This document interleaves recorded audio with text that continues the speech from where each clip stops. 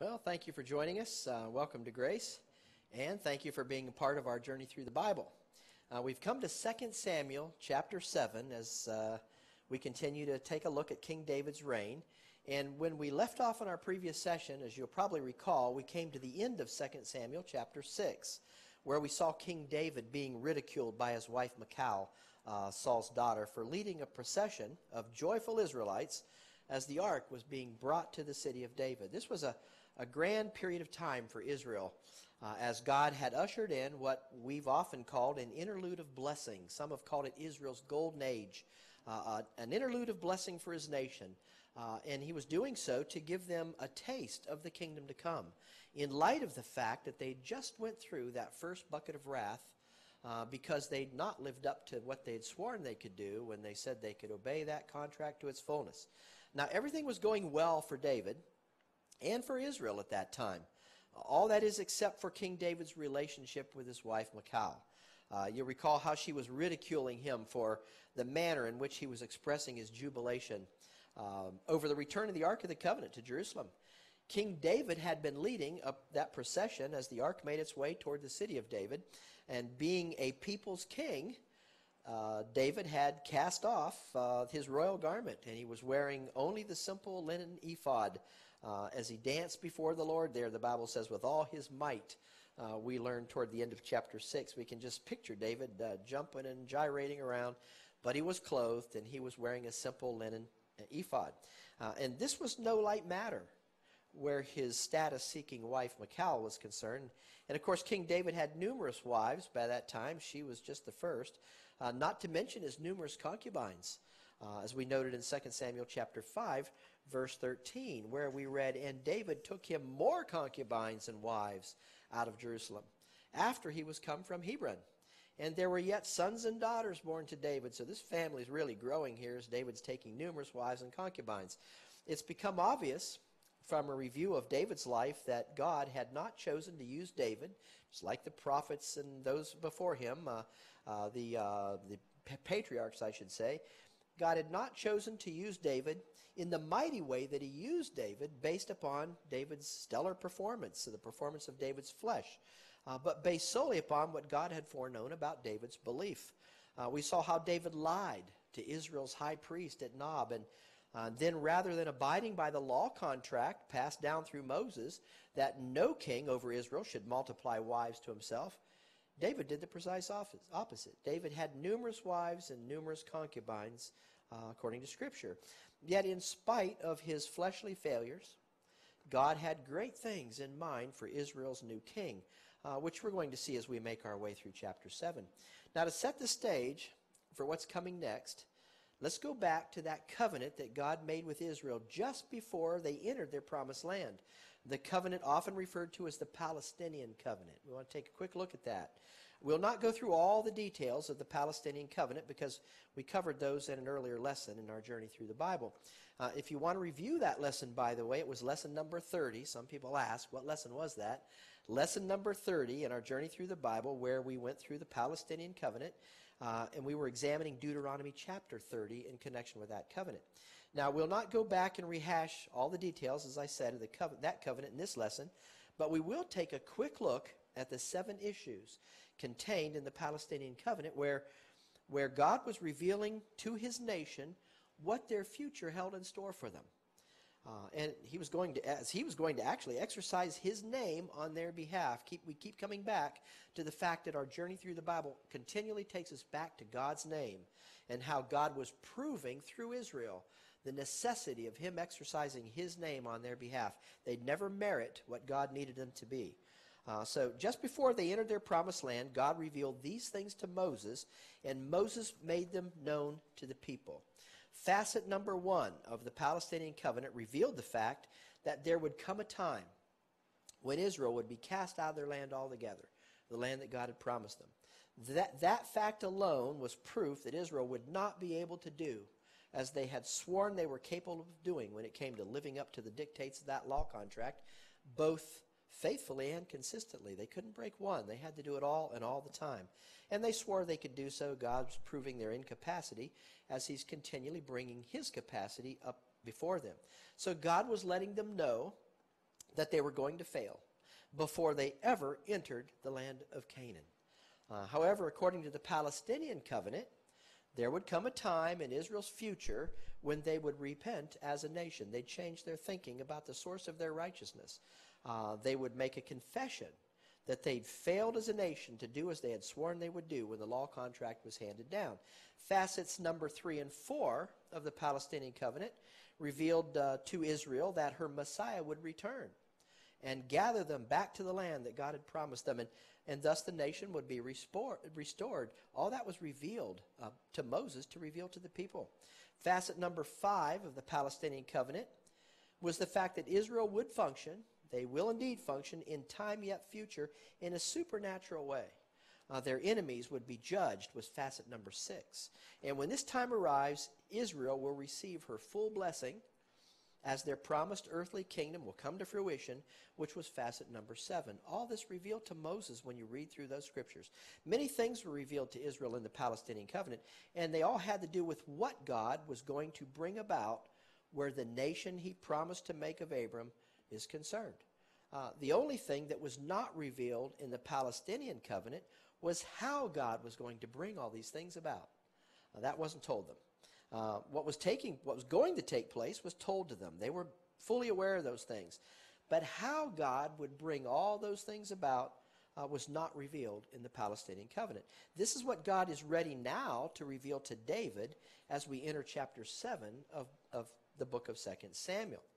What we're seeing here in Israel's interlude of blessing, as you can see, we've listed the 5 buckets of wrath that were sitting in Israel's future when they swore they could fill that law contract. God said, if you do it, you'll not be able to run away from my blessings. They're going to shower down upon you, and you'll not be able to escape them. You'll be eating the old store when the new store comes piling in. But if you don't, and it wasn't if, it's when you don't, these things you can expect. And you can see those buckets of wrath, which your Bible is laid out according to them, and this was Israel's history. And will be her history, because some of those, but the last part of that 5th bucket is lying in Israel's future. But God gave Israel an interlude of blessing. You can see it called the Golden Age there through King David and beginning with Solomon, the early part of Solomon's reign, in order to show them, give them a taste of what they could have if they would obey God like they had said they could. Now, we've already mentioned numerous ways in which David was a type of Christ during this Golden Age, this interlude of blessing. Another of those ways is sitting at the entrance of chapter 7 here in 2 Samuel. Notice chapter 7, verse 1, and see if you can spot a type of Christ in the life of King David. The verse says, and it came to pass when the king sat in his house, and the Lord had given him rest round about from all his enemies. Does that remind you of anything concerning Christ? Especially that last part. It's an open book test. I underline it. The Lord had given him rest round about from all his enemies. In case you haven't spotted, it's that final portion of the sentence that reads, the Lord had given him, David, rest round about from all his enemies. What God had done for David is a great picture of what the Most High God has always had in mind to accomplish for his Son, the Lord Jesus Christ, when God does something where Christ's enemies are concerned. Here it is in the book of Psalms, chapter 110, verse 1, where the psalmist wrote, many would say David, the Lord, God the Father, said unto my Lord, Psalms 110:1, the Lord Jesus Christ, sit thou at my right hand until I make thine enemies thy footstool. And so the Lord is going to have rest from those enemies. The Lord Jesus Christ, in a sense, as God makes Christ's enemies their footstool. And here we see the Lord's given David rest round about from all his enemies. So there's another type of Christ sitting right there. This statement concerning Christ is made no less than 6 times in your Bible.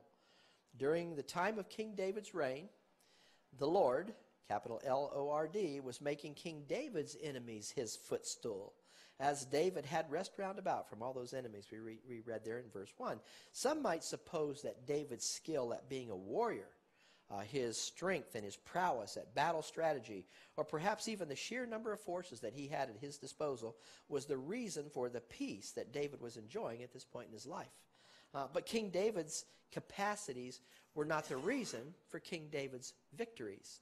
The reason David had been successful from the time he was tending his father's sheep as a young lad all the way to this point in his life in 2 Samuel had nothing at all to do with David the man. It had only to do with God exercising his name on behalf of the man that the Most High God had chosen to be Israel's king. It was never about David's physical or mental abilities or capacities, nothing whatsoever.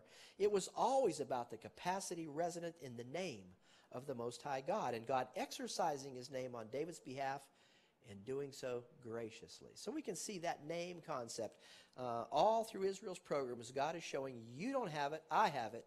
Cast yourself upon me, call upon my name, I'll do it for you graciously. There's nothing in you that could merit what you're going to be for me. Now watch, as God begins to reveal to the king, King David, here in chapter 7, how that God intends to bring about all the things he promised would take place for Israel when he revealed to them that Palestinian covenant through Moses. And he's going to tell David how now. We'll begin with verse 1 this time, and this time we'll add verse 2 to the mix. Here it is. And it came to pass when the king sat in his house, this is King David, and the Lord had given him rest round about from all his enemies, that the king said unto Nathan the prophet, See now, I dwell in an house of cedar, but the ark of the God dwelleth within curtains. That curtains, would you recall, would be the portable tabernacle that separated the outer portion of the portable tabernacle from the inner portion, the Holy of Holies. King David was concerned by the fact that he'd been dwelling in a tent structure, a fine structure provided for him by Hiram. He had been dwelling, or the Ark of the Covenant had been, he had been dwelling in a house made of cedar that the king of Hiram had provided him, as that king of Hiram had sent carpenters and masons and materials to construct that house for Israel's new king. It was a celebration of the new king, and King Hiram set him up, so to speak. It's a glorious house he's given him to live in, a cedar house. You can see David's concern in this statement to Nathan. I think he may have begun to feel a little ashamed. He was living in this fine structure, and here's the Ark of the Covenant in a tabernacle made of fabric. I dwell in the house of cedar, he said in that past verse, but the ark of God dwelleth within curtains.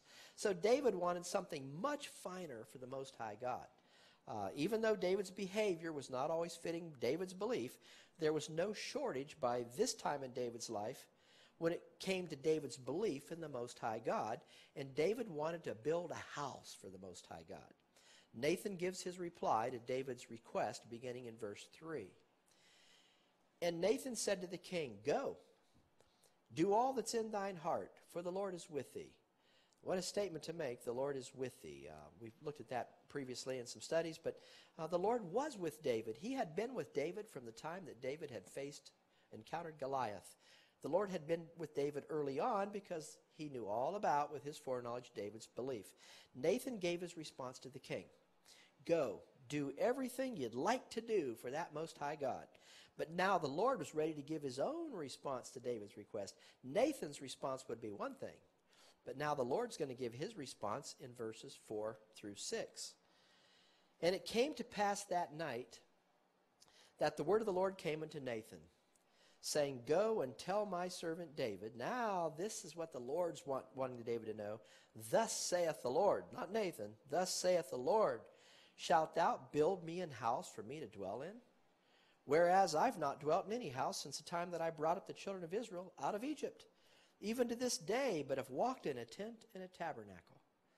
Verse 7 continues the thought there. In all the places wherein I've walked with all the children of Israel, spake I a word with any of the tribes of Israel, whom I commanded to feed my people Israel, saying, Why build ye not me a house of cedar? Did he ever ask for a house of cedar? No. He never asked for that. You see the Lord's point here? In other words, did I ever ask why the people had not built me a house to dwell in? And now you're going to do something for me, David? If God wanted a house, he could have asked for a house. But now David's telling him he's going to build him a house. He said, Are you going to do something for me? You're not doing this because I asked you to do it. That's the idea. I've not asked anyone to do it. Has it not been me, David, doing something for you all along? You see the point? I am the one who has been working on Israel's behalf. And I am the one who has been working on your behalf, not the other way around, David. It's about my name, David, not Israel's name and not your name. This is what we're going to see as God gives Nathan the words to say to David. God will do something. It won't be David, it'll be God. Now, notice verse 8, as we continue there, God speaking to David. Now therefore, David, so shalt thou say unto my servant David, he's telling Nathan this rather. Now therefore, so shalt thou say unto my servant David, he's telling Nathan, thus saith the Lord of hosts, I took thee, David, from the sheepcote.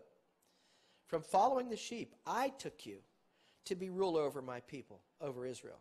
And I was with thee whithersoever thou wentest. And it was I, implied in the verse, have cut off all thine enemies out of thy sight. It wasn't you, David.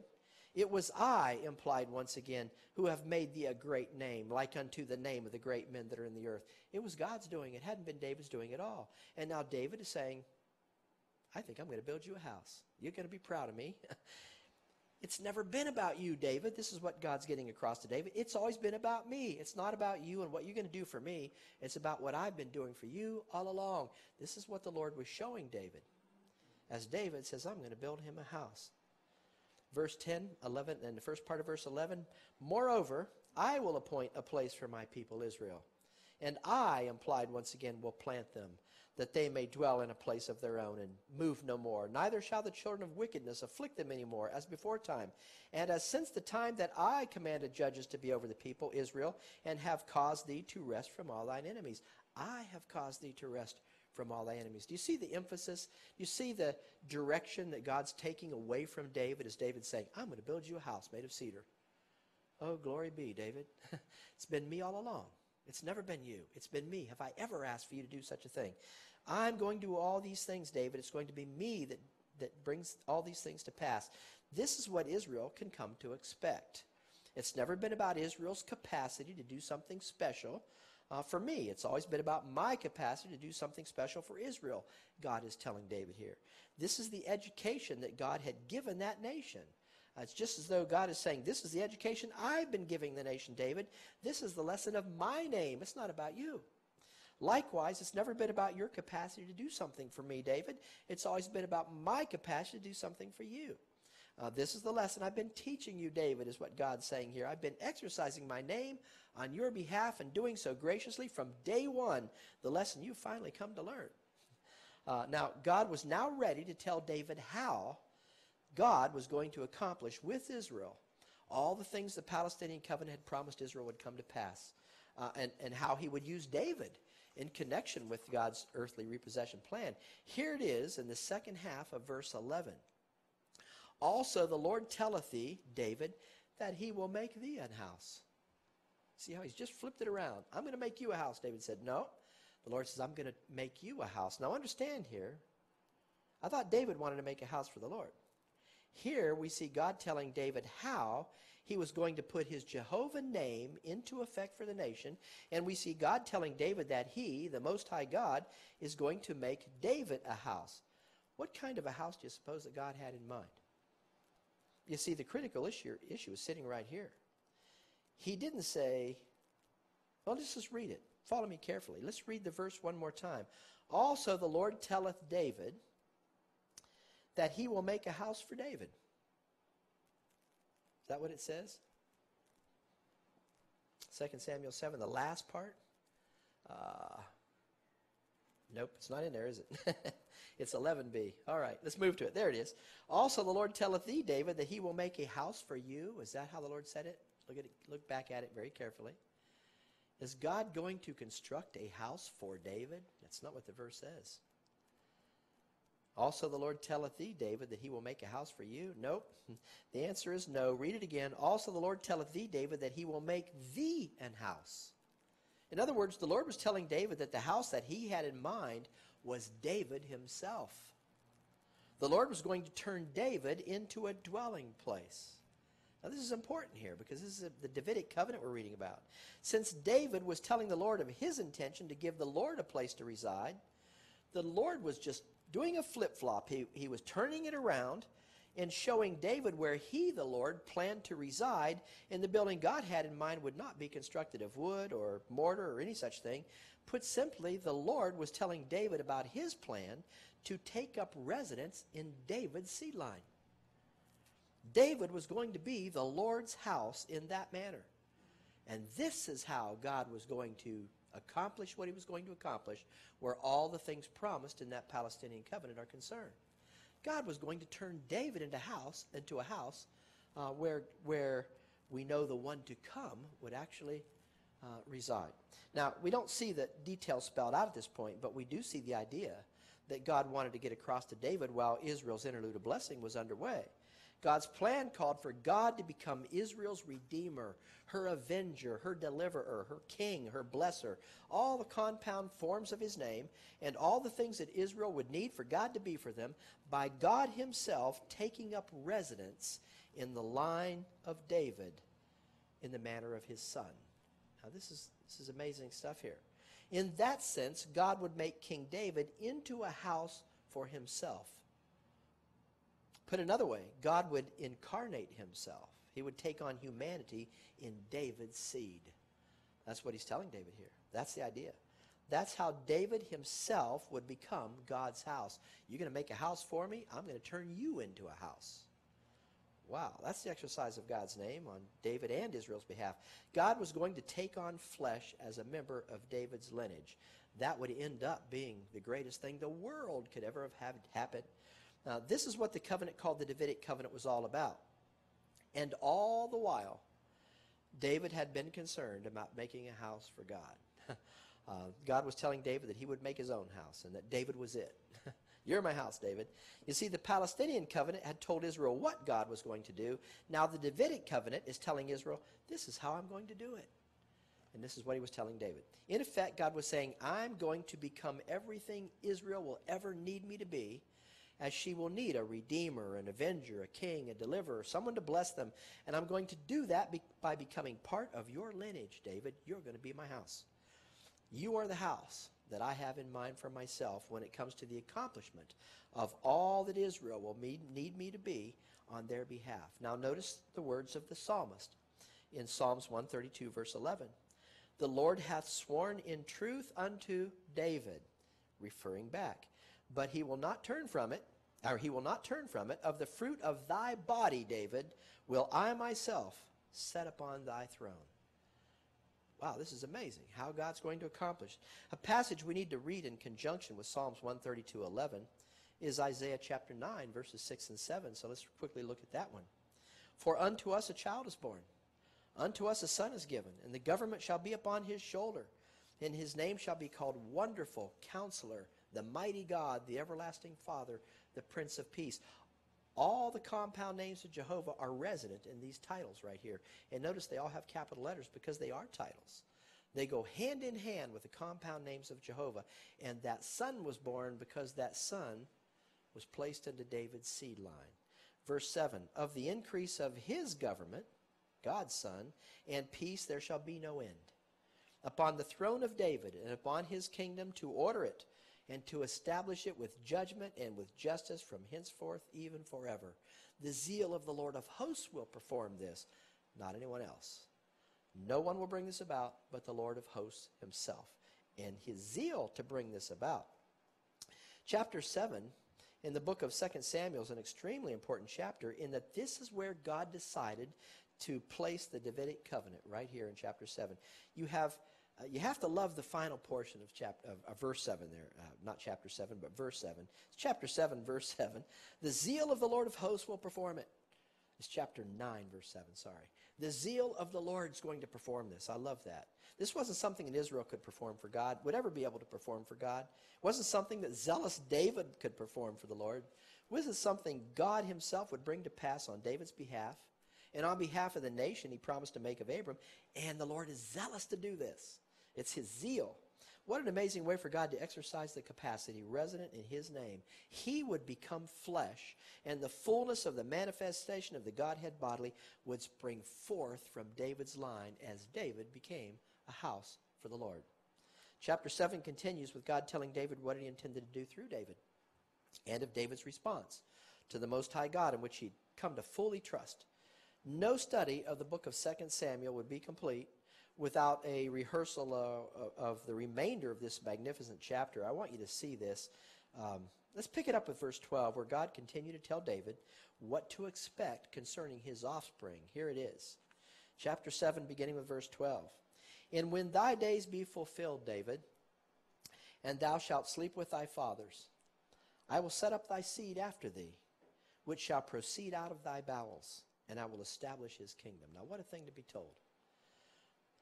The one being spoken of here was Solomon, in a direct sense, who was not yet born to David, although Christ would be the ultimate fulfillment of this passage.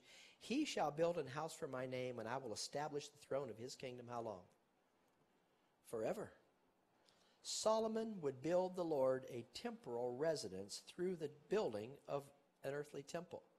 But however, in Christ Jesus, the ultimate fulfillment of this passage, a spiritual house would be built. The Apostle Paul said in 1 Corinthians chapter 3, verse 16, know ye not that ye, speaking of believers, are the temple of God, and that the Spirit of God dwelleth in you? So in a very real sense, we are God's building today, and Paul tells us that. Companion verse to 1 Corinthians 3:16 is Ephesians 2:22, where our apostle went on to write, in whom ye also, it's back on that passage, in whom ye also are builded together for an habitation of God through the Spirit. So we are a house today. But in that day, God was telling David he was going to turn David into a house, and that's where the ultimate seed would come. And that ultimate seed would of course, be the one to sit on the throne of David. We can be reasonably certain that David didn't fully understand the majesty of all that God was promising to do through his lineage, as Solomon would, again, not be the ultimate fulfillment of what God was telling David through Nathan. The ultimate fulfillment, as I said earlier, would be Jesus Christ himself. But watch God continue to relay to David what he had in store for the offspring that God had in mind as we come to verses 14 and 15 in 2 Samuel chapter 7. I will be his father. He shall be my son. If he commit iniquity, this would definitely be Solomon, I will chasten him with the rod of men, and with the stripes of the children of men. But my mercy shall not depart away from him, as I took it from Saul, whom I put away before thee. Now, verse 14 says, if he commit iniquity, look at carefully, if he commit iniquity, I will chasten him with the rod of men and with the stripes of the children of men. Now, some might question just how Jesus Christ could possibly be the ultimate fulfillment of that part of the verse we've just read. If he commit iniquity, I will chasten him with the rod of men. We know that Jesus Christ, the Son of God, was incapable of committing iniquity. However, I'm sure that many of you are familiar with Israel's prophet Isaiah, who would come along later on in Israel's history to speak these words to the nation, as seen in Isaiah chapter 53, verse 6. All we like sheep have gone astray, we have turned every one to his own way, and the Lord, capitals, hath laid upon him, his Son Jesus Christ, the iniquity of us all. So in that sense, the Lord Jesus Christ was bearing iniquity. He was bearing the iniquity of the world when he took on the sins of the world. David didn't have to understand all that, folks. David wasn't even alive when Israel's prophet Isaiah came along, much less when Jesus Christ came along. What David did understand is that God had a majestic plan in mind for his earthly nation. And God was promising to fulfill that plan through a son that would come through David's line. Can you imagine God speaking the words he was relaying to David to you? Now think about that for just a moment. Is there anything that you could do to merit such words being spoken from God directly to you where your lineage is concerned? Talk about awestruck. Wow. Shock and awe. David had it. David had to be overcome with emotion, I think, and I know he was, and I'll show you he was, as David had to know that all that God was promising to do through him had nothing whatsoever to do with what David had done, was doing, or could ever do to bring about these promises that God was making to David on his own. David couldn't do that. What a humbling, awe-inspiring revelation David was hearing as Nathan was making God's plan known to the man God had chosen to be king over his nation. And God wasn't done. Notice verses 16 and 17. And thine house, David, you yourself, and thine kingdom shall be established forever before thee, David. Thy throne shall be established forever. According to all these words and according to all this vision, so did Nathan speak unto David. As I said earlier, what a humbling and awe-inspiring message to hear for the one who'd lied to the high priest of Israel at Nob, the one who had been responsible, at least in a secondary sense, if not primary sense, for the deaths of 85 members of the priesthood of Nob, along with nearly the entire population of that city. For the one who had gone contrary to the law of Moses in multiplying wives to himself, and for the one who added concubines to that harem that he held. David knew at this point, beyond the shadow of a doubt, that the exercise of God's name on his behalf had come not meritoriously, but graciously, the only way it could possibly come. You'll not find a more heartfelt prayer, a more meaningful prayer, a more beautiful prayer that contains a greater understanding of the meaning of God's name than the prayer that David poured out from his heart to the Lord in verses 18 through 29 right here in chapter 7. I encourage you sometimes, I can't tell you how many times I've gone to bed with the reading of this passage in King James playing in my ear, because it's the most beautiful prayer you're going to find in your Bible that contains an understanding of who God is. Since this is such a beautiful prayer, and a prayer that proves King David had learned the meaning of God's name and of God's grace, we need to include this prayer in this lesson. It's just 12 verses long, so we'll take them two at a time, beginning with verse 18. Listen to David pour out his heart, knowing that there was no way that he could ever merit. Wow, we got ahead, didn't we? 18. It's verse 18. 2 Samuel chapter 7, beginning verse 18. There it is on the overhead. Now listen to this. Then went King David in and sat before the Lord and said, now imagine him. Who am I, O Lord God? And what is my house, that thou hast brought me hitherto? And this was yet a small thing in thy sight, O Lord God. But thou hast spoken also of thy servant's house for a great while to come. You've told me about things in the future. And is this the manner of man, O Lord God? And what can David say more unto thee? For thou, Lord God, knowest thy servant. For thy word's sake, and according to thine own heart, hast thou done all these great things to make thy servant know them. There sits David's acknowledgement of the education that God had given him and that David had gained. Verse 22 continues, wherefore thou art great, O Lord God, for there is none like thee, neither is there any God beside thee, according to all that we have heard with our ears. He's including the nation in here. Verse 23, and what nation in the earth is like thy people, even like Israel, whom God went to redeem for a people to himself, and to make him a name, and to do for you great things and terrible for thy land before thy people, which thou redeemest to thee from Egypt, from the nations and their gods. Verse 24, for thou hast confirmed to thyself thy people Israel, to be a people unto thee forever. And thou, Lord, art become their God. And now, O Lord God, the word that thou hast spoken concerning thy servant, meaning David himself, and concerning his house, David's house, establish it forever, and do as thou hast said. And let thy name be magnified forever, saying, the Lord of hosts is the God over Israel. And let the house of thy servant David be established before thee. For thou, O Lord of hosts, God of Israel, hast revealed to thy servant, saying, I will build thee an house. Therefore hath thy servant found in his heart to pray this prayer. Thy servant has found in his heart to pray this prayer unto thee. Verse 28, and now, O Lord God, thou art that God, and thy words be true. And thou hast promised this goodness unto thy servant.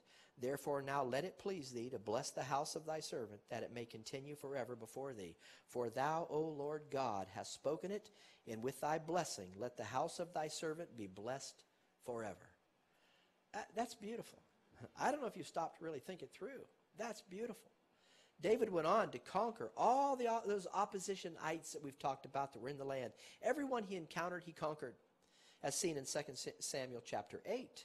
The expression that highlights King David's conquests in this chapter summarizes in a very real sense the power that was working on David's behalf appears in verses 6 and 14. There it says in verse 6, and the Lord preserved David whithersoever he went. Verse 14, and the Lord preserved David whithersoever he went. This was truly a glorious time for the nation Israel, this interlude of blessing, this golden age. Chapter 8, verse 15 goes on to say, and David reigned over all Israel, and David executed just judgment and justice unto all his people. Israel and her king were indeed in their zenith. Without question, God was exercising his name on behalf of his nation and on behalf of her king. By the way, verse 15 is another example. It's a great example, actually, of how King David typified the Lord Jesus Christ. Look back at verse 15 once again. And David reigned over all of Israel. Then verse 15 goes on to say, and David executed judgment and justice unto all his people. Now, what will Christ be doing in a day yet future? Notice this statement made by Israel's prophet Jeremiah in Jeremiah chapter 23, verse 5, where speaking of Israel's Messiah to come, the Lord Jesus Christ, the prophet proclaimed, behold, the days come, saith the Lord, that I will raise unto David a righteous branch, that righteous branch being Jesus Christ himself. And a king shall reign and prosper, time future, and shall do what? Execute judgment and justice in the earth, just as David was doing in his day. David was reigning, prospering, and executing judgment and justice in his day, just as Jesus Christ will reign and prosper and execute judgment and justice in the earth in a day yet future, according to the prophet. Just about everywhere we look, we see an example of King David typifying the king that was to come. The difference, of course, being that David wasn't a king without sin. There was never a point in the life of Christ when God's Son had sin or was with sin. He was always without sin, with exception, of course, being the cross of Christ, where God made his Son to be sin for the world. David was reigning and prospering and executing judgment and justice unto all his people. To show his love for Jonathan, Saul's son, and his regard for the oath that he had sworn to Saul back in 1 Samuel chapter 24, that he would not cut off Saul's seed after him, David inquired as to whether Saul had any remaining offspring at this time. David's in his glory, and he wants to know if Saul's got any remaining offspring. This is the story of 2 Samuel chapter 9. Now when David learned that Jonathan, his dear friend who had died, had a living son named Mephibosheth, David sent for Saul's grandson. This was Saul's grandson, Jonathan's son. And he returned to that son, Saul's grandson, Jonathan's son, all the land that belonged to his grandfather Saul. The verses that highlight and in a sense encapsulate chapter 9 are verses 7 and 13, where we read, and David said unto him, unto Mephibosheth that is, fear not, I will surely show thee kindness for Jonathan thy father's sake, and I will restore to thee all the land of Saul thy grandfather, and thou shalt eat bread at my table continually. So Mephibosheth dwelt in Jerusalem, for he did eat continually at King David's table, and was lame on both of his feet. Certainly David was a gracious man, we can see that here, who believed in keeping his word. We've already seen his love for Saul, and for Saul's son Jonathan. That became very apparent early on. God's nation and God's king were indeed in their heyday during the days of King David's reign. This was that second section, the interlude of blessing that came before bucket of wrath number 2. Easy to see why this period of time in Israel's history is referred to as Israel's golden age. God was giving Israel a foretaste of the kingdom to come when his Son, the Lord Jesus Christ, will reign upon the earth from the very location where King David was reigning over Israel, namely Jerusalem. Now at this point in time, some might be tempted to think ahead to Paul's words in 2 Corinthians chapter 5, verse 17, where Paul made this statement, therefore, if any man be in Christ, he is a new creature. Old things are passed away. Behold, all things are become new. I'm sure there are some that, having read Paul's statement and reading David into it, suppose that at this point in David's life he had learned his lesson and had made the decision to cease from sin and commit his life to the Lord, and that perhaps that was the reason why God was blessing David to the extent that David was being blessed. Why, everything had become new for him. He'd finally got to that point where he repented of his sin and said, never more will I ever sin. First of all, we need to understand that David was not in Christ, in that God had not joined believers to the person of his Son at that time. The joining of believers to Christ would not come along until the rising of Jesus Christ from the dead had taken place. When the Apostle Paul taught Jesus Christ according to the revelation of the mystery, Paul was revealing the great truth of being baptized into the person of Christ. And by way of that baptism performed by the Holy Spirit, those so baptized would instantaneously become members of Christ's body, of his flesh and of his bones. according to Ephesians chapter 5, verse 30. For we are members of his body, of his flesh, and of his bones.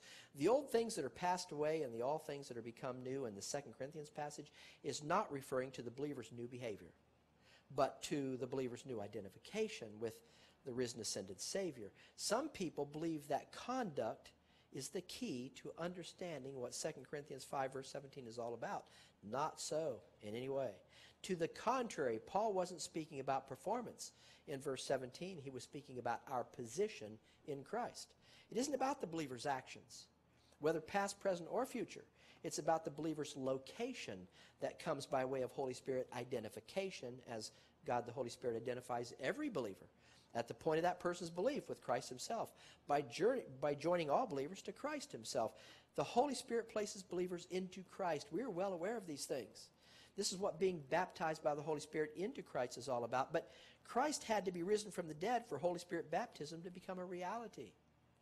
So why was God blessing David at this point in time? It was not because David had decided to turn a new leaf, turn a new chapter in his life, and start living right, as I say, flying right and honoring God and not sinning anymore.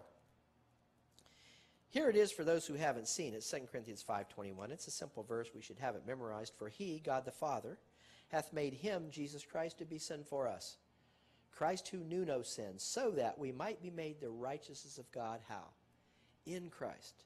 David had not become a member of Christ's body, of his flesh and of his bones.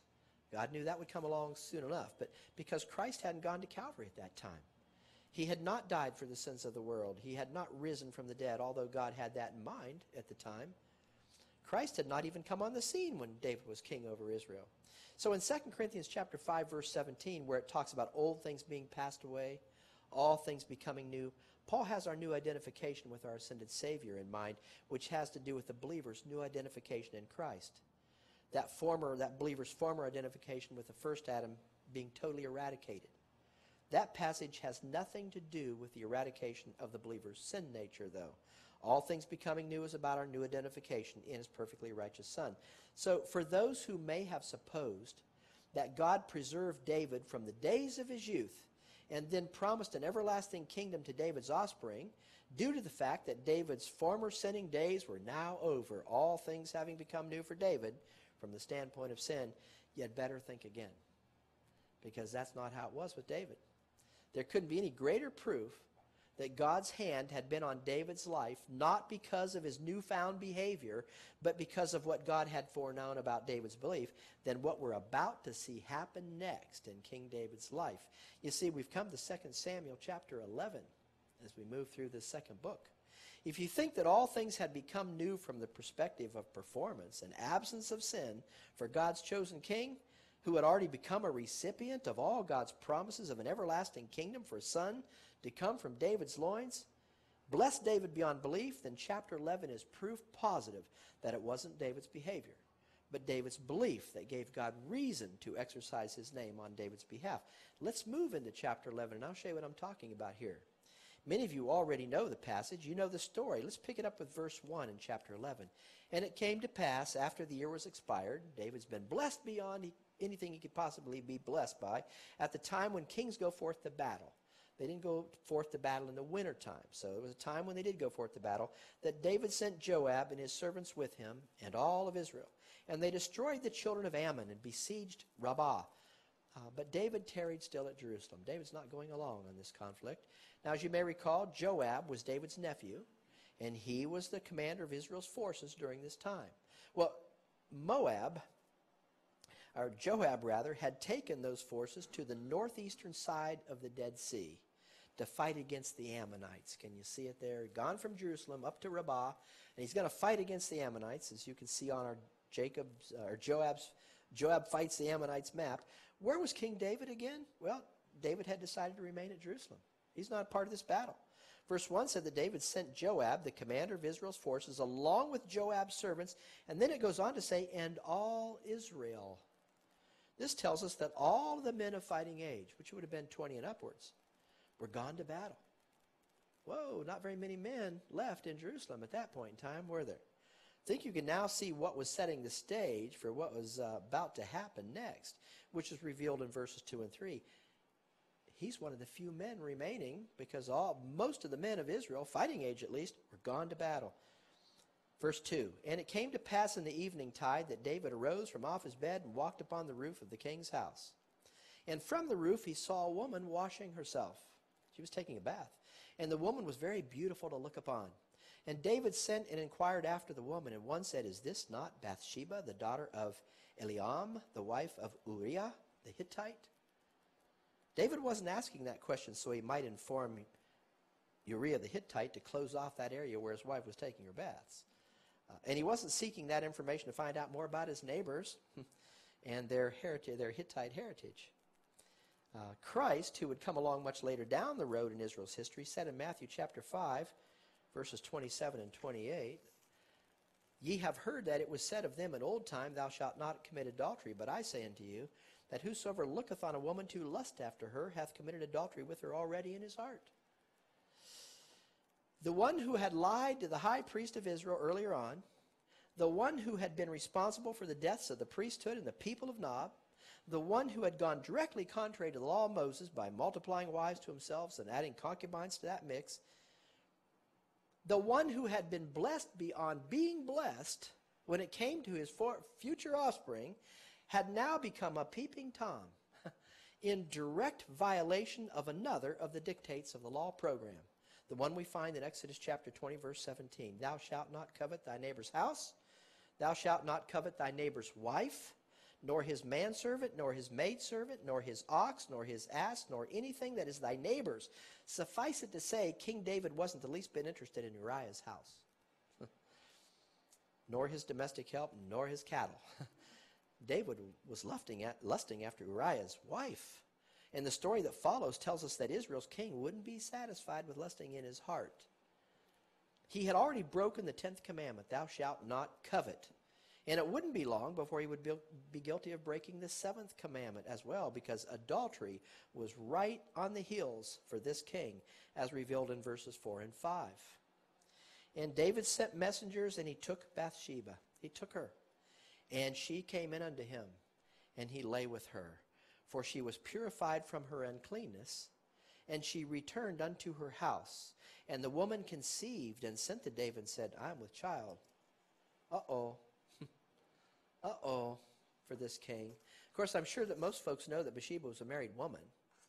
Why was it necessary to include that finite detail in verse 4, that Bathsheba was purified from her uncleanness? Where are the men? Well, they're off fighting, are they not? And why would it be necessary to include that she was purified from her uncleanness? That tells us there was no chance whatsoever, no possibility of the child she was going to bear being a child conceived by Uriah, her husband. This will prove that King David would be the undeniable father of this baby. But lust and adultery wouldn't be the only failure of David's flesh. David sent notice to Joab, the commander of Israel's forces who had been fighting against those Ammonites at that time, to send Bathsheba's husband Uriah back to Jerusalem. David wanted to see him. He wanted to confront the husband of this woman that he'd been lying with. When Uriah came to David, the king asked him how Joab was doing, how the battle against the Ammonites had been going. Of course, David had something else in mind altogether. I'm sure that David had been keeping in touch with Joab, the commander of his forces. David was employing deception, folks, because he wanted to get a message to Joab.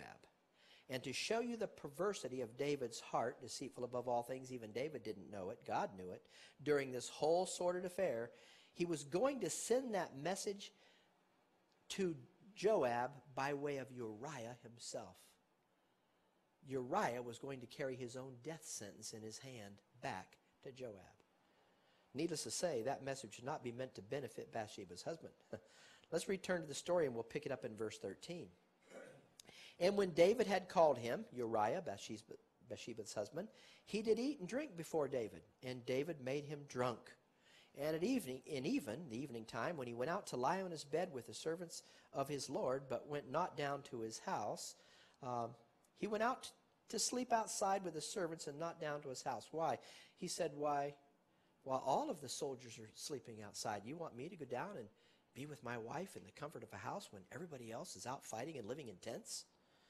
Verse 14, and it came to pass in the morning that David wrote a letter to Joab and sent it by the hand of Uriah.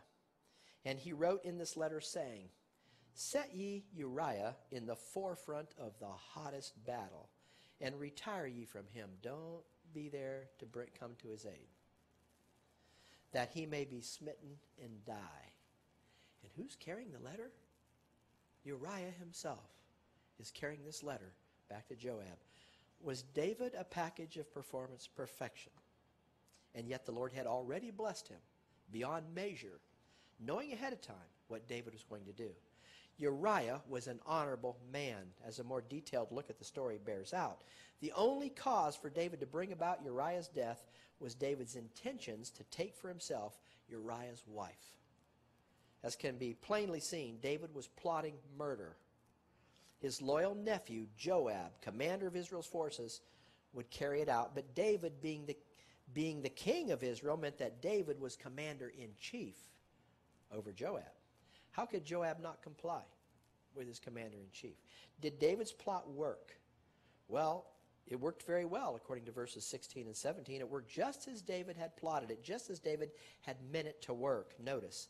And it came to pass when Joab observed the city, he was going to besiege that city, the Israelite forces were besieging, that Joab assigned Uriah unto a place where he knew the valiant men were, those valiant men being the valiant fighters that were opposing Israel. And the men of the city went out and fought with Joab, and there fell some of the people of the servants of David, and Uriah the Hittite died also. So now we can add murder to David's account. With everything else that he'd done, murder. David had been the one who had ordered it. David hadn't ordered the death of the priesthood and the people of Nob, although David's lie had been directly responsible, had been the catalyst that had brought that slaughter about. While we could say that David was responsible for the deaths of Nob in a secondary sense, the death of Uriah was lying clearly at the foot of the King David's door. And to think that David had actually sent for Uriah's death, the notice of that, through a message that David had Uriah deliver. Talk about a sinister scheme. And to show you the part that Joab played, Joab knew all about David's battle prowess. Joab knew that David wouldn't place his forces directly in harm's way by having them move right up to the city's walls and within easy reach of the enemy's arrows and spears. David would have never done that. But this is precisely what Joab had some of the men do. And he made sure that Uriah was among that highly endangered group. Why would they not go right up to the wall? Because you were setting yourself right in the line of fire. You're down there and these people can just throw whatever they want to throw at you. Uriah was among that endangered group. Joab employed a strategy that had not only resulted in Uriah's death, but that strategy resulted in the death of a number of Israel's army. So Joab had been willing to sacrifice a number of men in order to get David's desire for Uriah's death done. And done it was. So David didn't just kill Uriah, if you think he was guilty of murder one. He was guilty of murder multiple one, because a lot of the soldiers died. Of course, Bathsheba mourned the husband that she had lost in battle, knowing nothing at all about the fact that David had been the one responsible for bringing that death about. And David allowed her that time of mourning. Had David made his move earlier, folks, he would have pointed the spotlight at the attentions that he had all along. But as soon as her time of mourning was over, David sent for Bathsheba to be brought into his house. He then took Bathsheba as his wife, and Bathsheba bore to David the son of his sin, we could say. Now, there may be some who would say that had God known what David was going to do where Bathsheba was concerned, God wouldn't have blessed David earlier to the extent that he did. But the fact is, God did know. God had known all along what David was going to do of David's own volition before David was ever born. And God had been with David, as we read more than once in our previous sessions, all of David's life. And then after all of the earlier failures of David's flesh, God continued to exercise his name on David's behalf. Look back with me at 2 Samuel chapter 7, verse 9, where God made this statement to Israel's king. And I was with thee whithersoever thou wentest, David, and have cut off all thine enemies out of thy sight, and have made thee a great name like unto the name of the great men that are in the earth. And then on top of all that, to tell David that he would establish the throne of the kingdom of one of David's sons forever, which would mean the preservation of David's house, of David's kingdom, of David's lineage forever, as God promised in verse 16, "And thine house, David," he said, won't put it on the overhead, "And thine house, David, and thy kingdom shall be established forever. Before thee, thy throne shall be established forever." Not to mention the fact that the nation Israel would experience an everlasting deliverance through the son that would come from David's loins. If this isn't proof that God's righteousness comes by way of belief rather than by way of behavior, I don't know what is. God, having foreknowledge, knew all about David, the failures of David's flesh, before David ever had an opportunity to make his first effective decision. Yet at the same time, God had always had a foreknowledge of David's belief. The question is, would David's sins catch up with him? Would there be a consequence to David's sin? This is where we have to remember that God dealt with the people of Israel according to a law contract called the Law of Moses. That law contract called for physical blessings and physical cursings in order that the Israelites might realize their incapacity to keep that law perfectly and consistently. Confess that failure and then call upon God and trust in God to exercise his name on their behalf graciously. Obviously, David had become so caught up in the power and the prestige of his position that he had lost focus of how he obtained that position in the first place. Of course, the flesh, bent on satisfying its own lusts, gloats in the achievements of the flesh. The story of King David's arrogance at this point in his life sits as everlasting evidence that in the flesh dwelleth how much? No good thing. As the Apostle Paul would later state, of his own flesh in Romans chapter 7, verse 18, here it is, "For I know that in me, that is in my flesh, dwelleth no good thing. For the will is present with me, but how to perform that which is good, I can't find it." What was true of the Apostle Paul was no less true of King David, folks. David was not to be deprived of anything that he wanted. His flesh wasn't to be deprived. Apart from the grace of God and God exercising his name on their behalf, neither Paul nor David would have had the positions in which God placed them. But as we've already clearly seen, God placed both men precisely where he placed them because of what he had foreknown about their belief, not because of what he had foreknown about their behavior. The law of Moses called for God to bring about adverse physical consequences upon those of Israel who made inappropriate fleshly choices. In other words, the law had physical consequences written into it. In that sense, the law called for God to become the judge of the flesh. If Israel walked contrary to God, the law called for God to walk contrary to Israel, and for Israel to be able to see God himself bring adverse consequences their way. Today, God is not causing bad things to happen to anyone, whether good or bad, from the perspective of the righteousness of anyone's flesh. God has already judged sins where? In the flesh of his Son. And he's judged the sins of the flesh of men in the body of his Son, according to Colossians chapter 1, verses 21 and 22, and that Jesus Christ became Son on behalf of all men. And you that were formerly alienated and enemies in your mind by wicked works, yet now hath he, or past tense, reconciled in the body of his, Christ's flesh, through Christ's death, to present you holy and unblameable and unreprovable in his sight. Wow. So when we sin today, and we all do, we simply reap the consequences that comes as a result, the natural result, we could call it, of our faulty choices. God isn't the one bringing those adverse circumstances our way. The sin-cursed world in which we live, the wrongful choices that we make, bring those circumstances our way. We'll call those the natural consequences of faulty choices.